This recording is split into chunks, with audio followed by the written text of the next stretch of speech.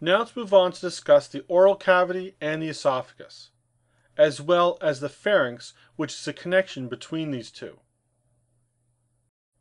The first part of the digestive system is the oral cavity. Let's use this diagram to describe the anatomy in this region. At the top is the nasal cavity. Under that is the hard palate, which is connected to the soft palate. The cheek, then the tongue, the body of the tongue, and more posterior, the root of the tongue. Underneath the tongue is the hyoid bone. Behind the tongue is the epiglottis and oral pharynx. And superior to the oral pharynx is the nasopharynx. The oral cavity is also known as the buccal cavity. It's lined with oral mucosa, and this forms a ridge, which are the gums near the teeth. The soft and hard palate form the roof of the oral cavity. The tongue forms the floor of the oral cavity. The hard palate separates the oral and nasal cavities from each other. The soft palate separates and closes off the nasopharynx region during swallowing. Within the oral cavity are the tongue and teeth. The tongue functions in the following way. It moves food in the mouth, which assists in chewing. It also senses temperature and taste. The tongue secretes an enzyme to help with fat digestion. On the surface of the tongue are papillae, in which contain the taste buds. The tongue can be divided into anterior or oral portion and a posterior root or pharyngeal portion. On the underside of the tongue is the frenulum, and this connects the tongue to the oral mucosa. This diagram shows the different types of teeth in the oral cavity. In the center are the central incisors. Next to them are the lateral incisor, followed by a premolar and a molar. The teeth are for chewing, which break up the food. The tongue moves the food over the teeth for this process. The majority of a tooth is made of dentin with a pulp cavity inside. There is also a dental artery and vein and nerve which passes up through the pulp cavity. The functions of the different teeth. The incisors are shaped like a blade and can be used to cut food.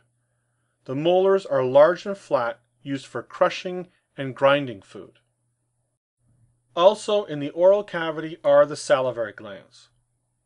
Let's describe the anatomical location of these glands. The sublingual gland and the submandibular gland. The parotid gland and the associated parotid duct. Each of the three salivary glands produce a slightly different type of saliva. Saliva is made up of water plus a small amount of ions, buffers, metabolites, and an enzyme. The parotid glands are the largest salivary glands, and they're located in an area posterior to the mandibular ramus and anterior and inferior to the ear. The sublingual glands are located underneath the mucous membrane of the floor of the mouth. The submandibular glands are located in the floor of the mouth along the medial surfaces of the mandible bone. And these glands contribute approximately 70% of the saliva in the mouth. Now let's describe the processes involved in swallowing. This is a complex event that's coordinated by the swallowing center in the brainstem. And during it, food passes to the pharynx, into the esophagus, and eventually into the stomach. Swallowing can be divided in three phases: the oral phase or buccal phase, the pharyngeal phase, and the esophageal phase. Let's first begin with the oral phase. Initially, the food bolus is moved to the back of the tongue. When this happens, it triggers stimulating touch receptors in the pharynx. Next, the anterior of the tongue lifts to the hard palate and forces the bolus into the pharynx. Following that, the posterior portion of the tongue is lifted, which closes the nasopharynx in preparation for swallowing. This prevents food from entering the nasal passages. Finally, the food bolus is propelled to the pharynx by an anterior to posterior movement of the tongue. The second phase of swallowing is the pharyngeal phase. During this phase, the larynx is pulled forward and upward under the tongue by muscular action. As the larynx rises, the epiglottis moves backwards and downwards to seal off the glottis. The upper esophageal sphincter opens, and the bolus of food then moves into the esophagus. Once the food bolus moves into the esophagus, next is the esophageal phase.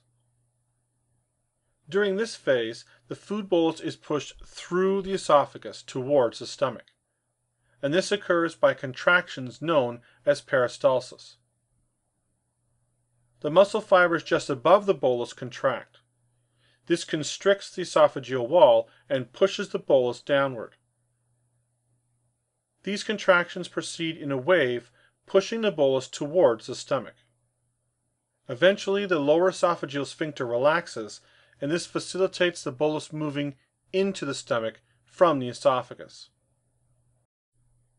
After the oral cavity is the esophagus within the digestive system.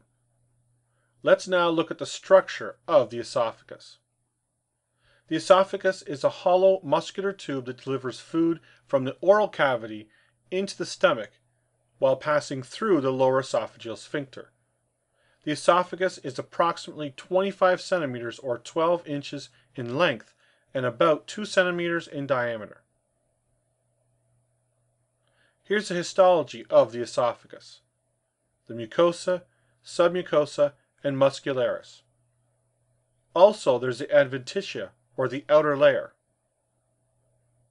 Within the mucosa is the muscularis mucosa.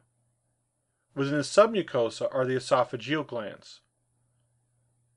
Striated muscle and smooth muscle are within the muscularis layer. The wall of the esophagus has the following layers: the mucosa, which includes an abrasion epithelium.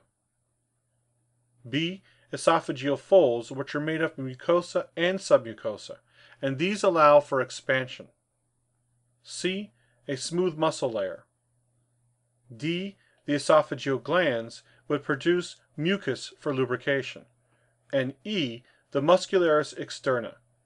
This contains circular and longitudinal involuntary muscle layers.